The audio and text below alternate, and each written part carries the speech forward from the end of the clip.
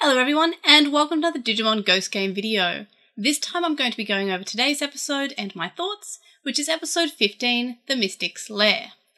So this episode we learn about a fortune teller called Mephisto, who appears in a tent very randomly and seems to appear and disappear around the area. Ruri's friend Mika asks Ruri to find this fortune teller as she wants to get her fortune read, and meanwhile Jellymon is on one of her fetch quest jobs and finds a human that's turned into a statue. Ruri finds the fortune teller's tent but realises it's the work of a Digimon, because of course it is, and this Digimon is Phalesmon with some Boogimon. Ruri hesitates going to the digital space because she's got her friends there, and her friends are rather scared of Digimon. So she doesn't really want to just disappear and have to reveal that she has a Digimon. She doesn't want them to hate Angoramon. And jumping ahead a bit, at the end of the episode, her friend's kind of like, oh, okay, there's something going on along there, but we'll let her have her time until she's ready to speak to us. But anyway, so she ends up going to the digital space, and we finally have Angoramon evolving for the first time, which is evolving to Simbara Angoramon. Then the rest of the team show up and also evolve to their adult forms, so Betelgeumamon and Tesla Jellymon, and they fight Phalesmon, who kind of just decides it's time to end the fight, turns the humans that he turned to statues back to humans, and then leaves. And he says that his goal wasn't to win the battle. So we don't know what his goal is, but it was just kind of to be there. And he's like, this is my compensation for not having your fortunes read. All the humans that I turned to statues are going to humans, and I'm not really sure why he's doing that. I'm hoping that he's a recurring character and we get a little bit of depth into why he just sort of left when he could have very much won, because he's a perfect level and he's fighting 3 adult level Digimon. So he didn't seem to struggle at all. So he probably could have continued to fight. And it's a little bit like how we had Crowmon in the Birdmon episode, which was just called Birds, and how Crowmon was another perfect level Digimon who just sort of left for no reason, just kind of flew off for, not much reason.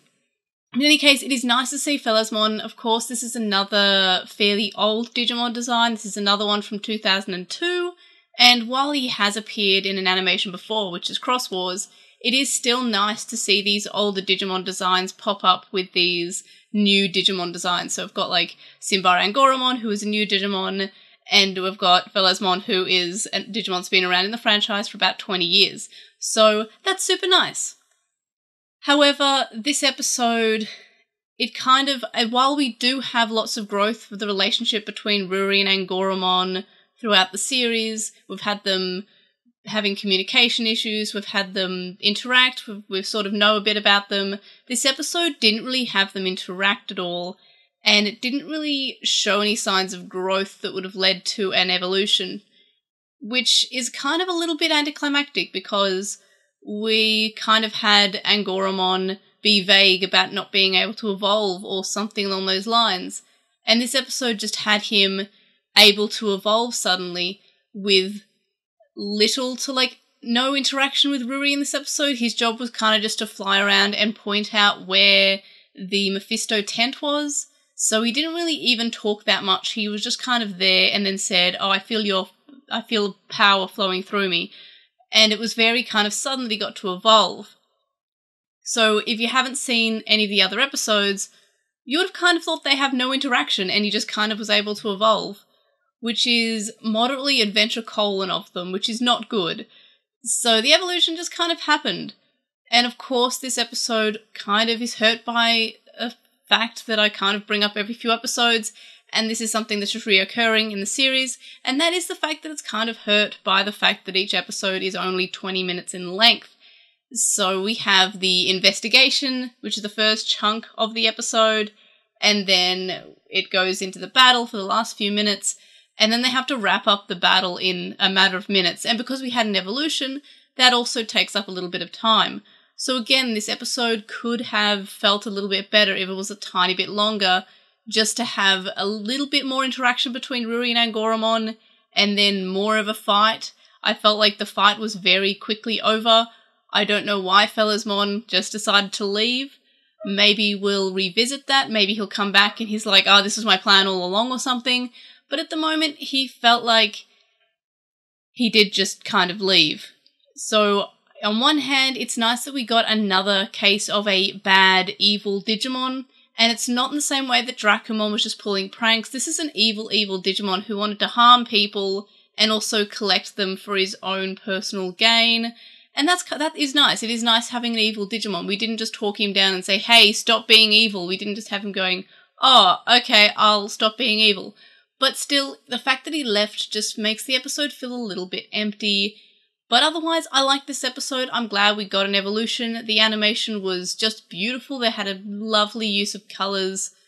I feel like the animation quality keeps on going up and up and up each week, which is pretty good. But the fact that the episode is still hurt by the fact it's a 20-minute episode makes the whole back half of each episode feel slightly rushed. And I would have liked a little bit more interaction between Angoramon and Ruri in this episode. It felt just anticlimactic. Yes, we finally got to see Simbara Angoramon, and what a cool looking Digimon. And it was very cool to see the 3 adult levels finally being able to fight together. That was really cool. But again, I would have liked more characters in this episode. I didn't really feel like there was too much character. But that's fine. It still had a spooky atmosphere, which I'm a big fan of from Ghost Game, and I'm still a big fan of this show so far. But again, it's so hurt by the fact it's a 20-minute episode. Each episode, most episodes at this point, feel like they could be a little bit longer. And that's something that I feel like is going to continuously be an issue with this show, that it just feels like the first chunk is so good. It has a nice, investigation, and then they meet the Digimon, and then the battle happens, and it's over so quickly. But in any case, I still really enjoyed this episode, and I'm still really enjoying the series, and those overall were my thoughts for episode 15. But of course, very shortly, I'm about to record the podcast for this week, so if you'd like to hear my thoughts along with others, I'd definitely check that out, because it's a little bit of a longer form. These short reviews are only maybe 5 to 10 minutes, and of course the podcast is closer to an hour in length. So if you'd like to hear more of my thoughts, definitely check that out. I will release it tomorrow. I have a release schedule on the website which you can check out if you want to know when it's coming out. And of course, stay updated on Twitter. And of course, best way to know if we're releasing an episode is to subscribe and click that bell. But of course, like this video if you enjoyed it, and of course let me know in the comments what your thoughts about episode 15 were, and I'll see you on the next video. Bye!